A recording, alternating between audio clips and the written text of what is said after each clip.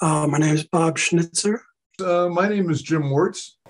Dr. Beverly Wesley. Well, my name is Dennis Mutterman. I was what would you call it? A substitute teacher, I guess, for the physics department.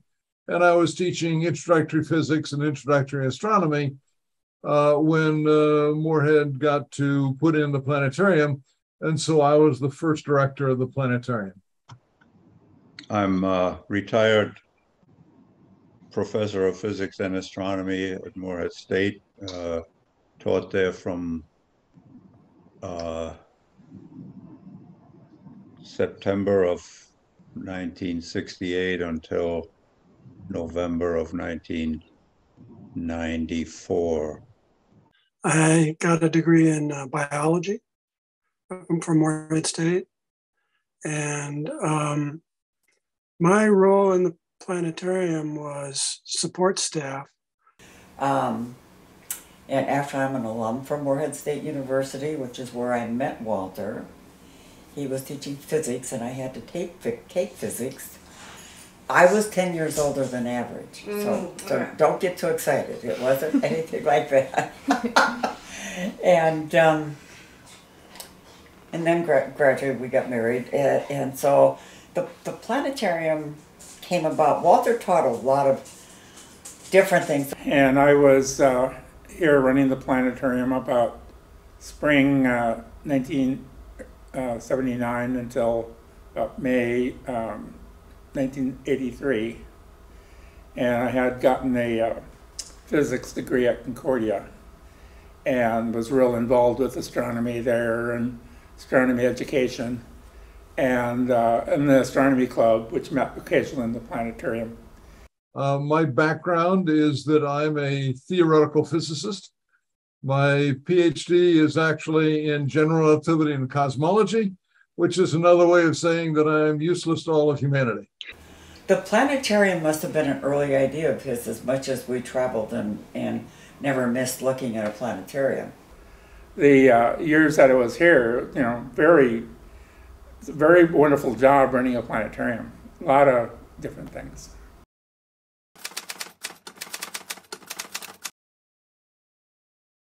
I came to Moorhead State in '68. There was one astronomy course offered by the math department. The physics department didn't have it at that time. And the building that the planetarium is in, I guess, had been constructed a few years before that. And they had already an idea that they wanted a planetarium. And so they included a room that was large enough to contain a 30-foot diameter planetarium. I just guess I didn't get involved in any meetings, but once they had the ball, the sky globe, and the building, then they were doing programs. I know Walter did public programs, Jim probably did some public programs, and students did too, Mary Jane and Virginia, as well as building it into the astronomy classes.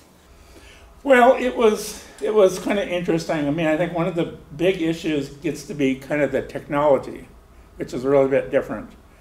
The planetariums at that time were a lot of them, and around the state and area were the Spitz 512, which, that's monolithic thingy in the center of the room with, holes or stars, and in a lot of cases, little lenses. We eventually hired a planetarium director, and he was in charge of the planetarium, and he would develop different planetarium programs to present to the general public. I was pretty much the director of the planetarium. I was the only one that taught astronomy and broadly introductory physics of this sort at that time. There was a discussion over whether or not we should have public shows, that kind of thing that was going on. It was basically in use for classroom activity. So it was essentially a class activity, an introduction to astronomy, and we were using that for observational astronomy, of course. That was the purpose of it.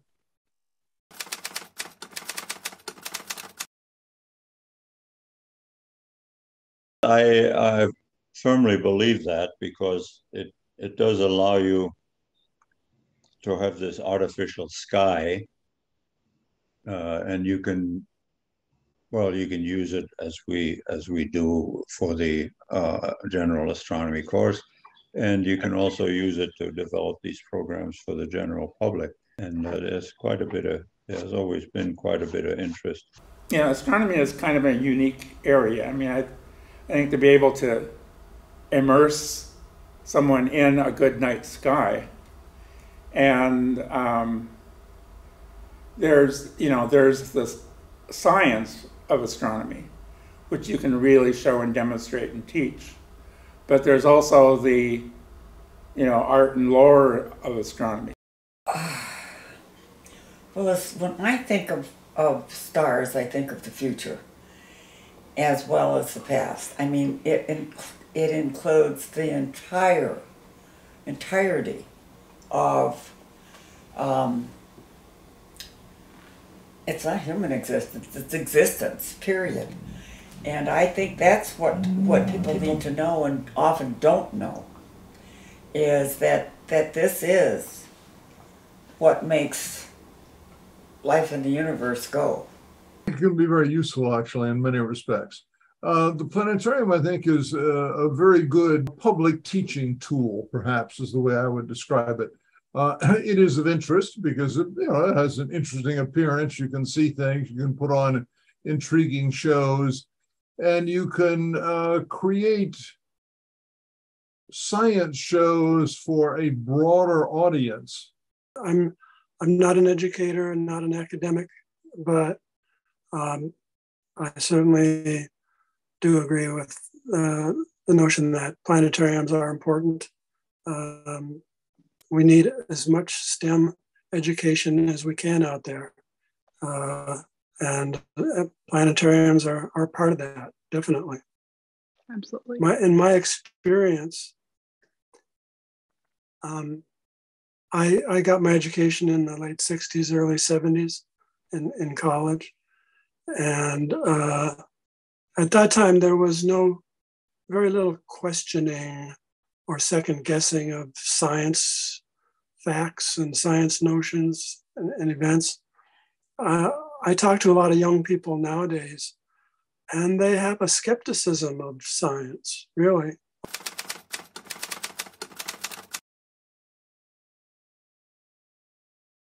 Jim, Dr. Wirtz, and Walter, and I thought there was a third person, went to New York to pick out the sky globe that was going to be put into the planetarium. Okay. And I remember that, and they were so excited, and it was so wonderful. And that's one of my favorite memories of the planetarium when it was all ready, and Walter took just me over once to show it to me. Yeah. Was the sky globe came up out of a pit. Mm-hmm. It was buried. Mm-hmm. And it was like, have you seen the movie, what's the movie where this big monolith comes up and the apes are beating around it? Yeah, 2001. 2001. Yep. Mm-hmm. Yep. And that's, every time I saw the sky globe come up, I thought of that. The final exam was, I thought, kind of fun, actually. What we did is we had students come one at a time into the planetarium. And he would tell you to close your eyes, and you could hear them moving the projector around. We would turn on all three axes of the planetarium motor, so the sky moved more or less at random. We'd let it run for a period of time, and then turn it off and say, okay, if it's 10 o'clock at night, where in the world are you? Dr. Wirtz was very ingenious about how he could mess up that projector so that you didn't know where you were. It makes for a very interesting final exam, very challenging on the whole, but a lot of fun. That summer when I developed those two public presentations, I really enjoyed doing that.